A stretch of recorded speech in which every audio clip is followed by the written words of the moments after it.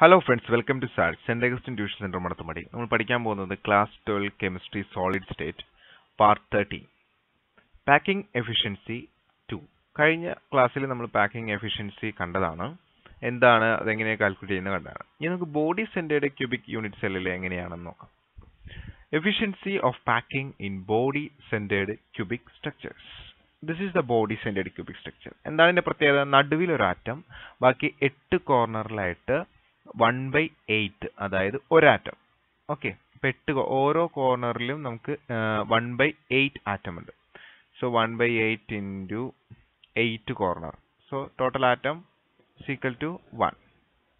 And സെന്ററിൽ ഒരു full atom ഉണ്ട്, അപ്പൊ another 1. So total number of atom is equal to 2. So in body centered cubic unit cell there are only 2 atoms. Okay, ശരി. The atom at the center will be in touch with the other 2 atoms diagonally arranged.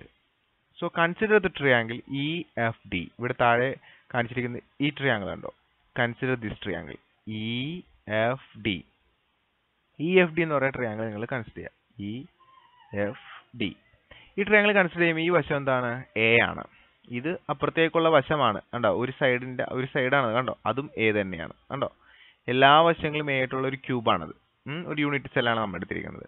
അപ്പോൾ ഇവിടെ എന്താണ്? A, ഇവിടെ A, ഇതിവിടെ A, ഇവിടെയും A. ഈ diagonal മാത്രം എന്താണ്? ബി. ക്ലിയർ ആണോ? ഡയഗണൽ എന്താണ്? ബി ആണ്. Okay, clear. സോ ഇവിടെ 90 ഡിഗ്രി വരെ ഈ ഒരു ഭാഗത്തുണ്ട്. ആംഗിൾ ഈ എത്രയായിരിക്കും? 90 ഡിഗ്രി ആയിരിക്കും.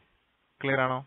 90 ഡിഗ്രിയുടെ ഓപ്പോസിറ്റ് വരുന്ന ബി ആരായിരിക്കും? ഹൈപ്പോട്ടിനസ് ആയിരിക്കും. ഈ ഒരു ചെറിയ ട്രയാങ്കിൾ എടുക്കുകയാണെങ്കിൽ ബി ഹൈപ്പോട്ടിനസ്. അപ്പൊ നമുക്കറിയാം ഹൈപ്പോട്ടിനസ് എന്ന് പറഞ്ഞു കഴിഞ്ഞാൽ എന്താണ്?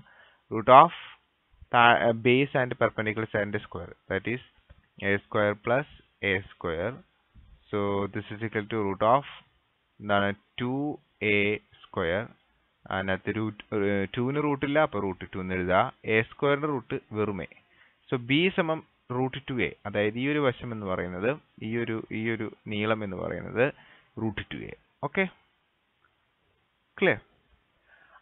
Another thing is consider the triangle FAD. FAD എന്ന് പറഞ്ഞ ട്രയാങ്കിൾ കൺസിഡർ ചെയ്യുക. അപ്പൊ ഇവിടെ ഒരു ട്രയാങ്കിൾ കൊടുത്താണോ?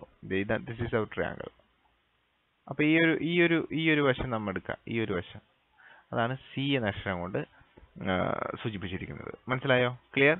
ഇത് എന്താണ്? എ ആണ്, നമുക്കറിയാം. Okay, this is A. And ഇവിടെ നമ്മൾ നേരത്തെ കണ്ടുപിടിച്ചു എന്താണ്? ബി. ഇത് ഉപയോഗിച്ചിട്ട് നമുക്ക് ഒരു കാൽക്കുലേഷൻ ചെയ്യാം. നോക്കാം. ഇവിടെ 90 ഡിഗ്രിയാണ്. This is 90 degree. സോ 90 ഡിഗ്രിയുടെ ഓപ്പോസിറ്റ് ആണ് ആര് വരിക? C. So we can write C is equal to root of what? താഴെയുള്ള രണ്ട് വശങ്ങൾ എയും ബിയും ആണ്. സോ എ സ്ക്വയർ പ്ലസ് എന്താണ്? ബി സ്ക്വയർ എഴുതാം. Okay, clear. ശരി. എന്താണ് ബി? ബി എന്ന് പറഞ്ഞാൽ റൂട്ട് 2a ആണ്. അപ്പൊ നെക്സ്റ്റ് സ്റ്റെപ്പിൽ നമുക്ക് എന്ത് ചെയ്യാം? സി സമം റൂട്ട് ഓഫ് എന്താണ്? A square. അതങ്ങനെ തന്നെ എഴുതാം. A square plus B square. B സ്ക്വയറിന് പകരം ഇവിടെ ബിക്ക് പകരം റൂട്ട് 2a ആണ്. അപ്പൊ root 2a. Okay, root 2a പുറത്ത് കിടക്കണേ, സ്ക്വയർ. അത് ചെയ്താൽ നമുക്ക് സി, അത് ഹൈപ്പോട്ടനസ് കിട്ടും. Okay, so C is equal to root of A square plus ഇവിടെ റൂട്ട് 2ന്റെ സ്ക്വയർ 2ഉം എയുടെ സ്ക്വയർ എ സ്ക്വയർ. അപ്പൊ A square plus 2a square, that is 3a square. ആണോ? So C is equal to root of എന്താണ്? 3a square. So C is equal to root 3 a square root എടുക്കുമ്പോൾ എന്താണ്? a, root 3a.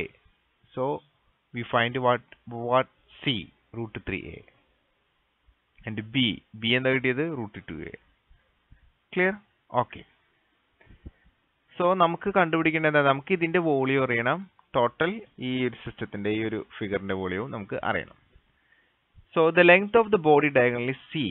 ഈ body diagonal എന്ന് പറയുന്നത് C ആണ്. കണ്ടോ? Diagonal തമ്മിൽ ജോയിൻ ചെയ്തേക്കുന്നത്. Is equal to 4r. അതെങ്ങനെയാണ് സാർ 4r ആവുന്നത്? നോക്കിയോ, ഇവിടെ ഈ മൂലയിൽ ഒരു ആറ്റം ഉണ്ട്, അതിന്റെ റേഡിയസ് ആണ് ഈ കാണിച്ചത്. കണ്ടോ? റേഡിയസ്. ഓക്കെ, ഈ മൂലയിൽ ഒരു ആറ്റം ഉണ്ട്, അതിന്റെ റേഡിയസ് ആണ് ഇത്. ഈ സാധനം അത് r. സെന്ററിൽ ഒരു ആറ്റം അങ്ങനെ തന്നെ ഇട്ടത്. അപ്പോൾ ഇവിടെ 6, ഇപ്പുറത്ത് 6. അപ്പൊ എത്ര r ആയി? 1 2 3 4, 4r.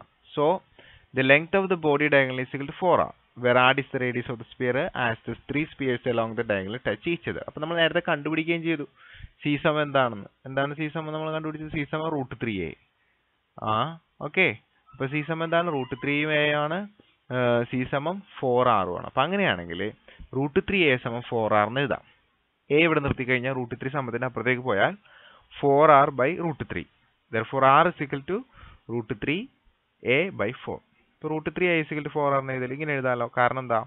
നേരത്തെ നമ്മൾ ഈ c-യുടെ ഉത്തരം കണ്ടുപിടിച്ചത് √3a എന്നായിരുന്നു. ഇപ്പൊ നമ്മൾ പറയുന്നു ഇവിടെ 6, ഇവിടെ 6, ഇവിടെ 6, ഇവിടെ 4r ചേർന്നതാണ് അതെന്ന്. ഓക്കെ. അപ്പൊ √3a എന്ന് പറഞ്ഞാൽ എന്തിന് ഈക്വൽ ആണ്? 4rന് ഈക്വൽ ആണ്. അപ്പൊ അതിനകത്ത് a നിർത്തിയിട്ട് √3 ഇവിടെ ഗുണിച്ചിരിക്കുന്നതാണ് സമത്തിന്റെ ഇപ്പുറത്തേക്ക് കൊണ്ടുവരിക. അപ്പൊ a സമം 4r by √3. ക്ലിയർ ആണോ? ഇനി ഇതെങ്ങനെയാണ് ചെയ്യണത്? ഇതിനകത്ത് r കണ്ടുപിടിക്കണം. ഓക്കെ. അപ്പൊ r അവിടെ നിർത്തിയിട്ട് √3 ഇപ്പുറത്തേക്ക് എടുക്കുക. അപ്പൊ എന്താവും?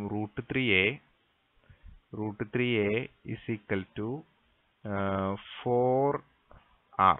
ഇനി r അവിടെ നിർത്തിയിട്ട് 4 യുടെ മൾട്ടിപ്ലൈ സമത്തിന്റെ ഇപ്പുറത്തേക്ക് എടുക്കുമ്പോൾ √3a by 4 is equal to r.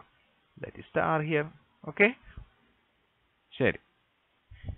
In this type of structure, total number of atom 2 ആണ്. അപ്പോൾ അവരുടെ വോളിയം എത്രയായിരിക്കും? 2 × 4/3 πr³. Volume of the cube. ക്യൂബിന്റെ ഒരു വശം എത്രയാണ്? a ആണ്. അപ്പോൾ a ക്യൂബ് കാണണം. a നമ്മൾ നേരത്തെ ഇപ്പൊ കണ്ടുപിടിച്ച് വെച്ചോളൂ. a എന്ന് പറഞ്ഞാൽ എന്താണ്? 4 by √3 × r. അതിന്റെ ക്യൂബ് കാണണം. ഓക്കെ.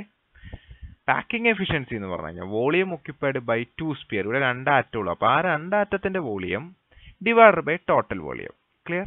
സോ 2 ആറ്റത്തിന്റെ വോളിയം എന്ന് പറയുമ്പോൾ 2 × 4/3 πr³. എന്താണ് ഈ 4/3 πr³? അതൊരു സ്പിയറിന്റെ വോളിയം കാണാനുള്ള ഇക്വേഷൻ ആണ്.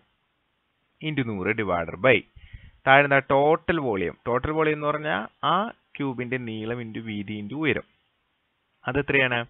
അത് a ക്യൂബ് ആണ്. a ക്യൂബ് എന്ന് പറഞ്ഞു കഴിഞ്ഞാൽ a നേരത്തെ കിട്ടി എത്രയാണ്? 4/3r. അപ്പോൾ 4/3rന്റെ ഹോൾ ക്യൂബ്.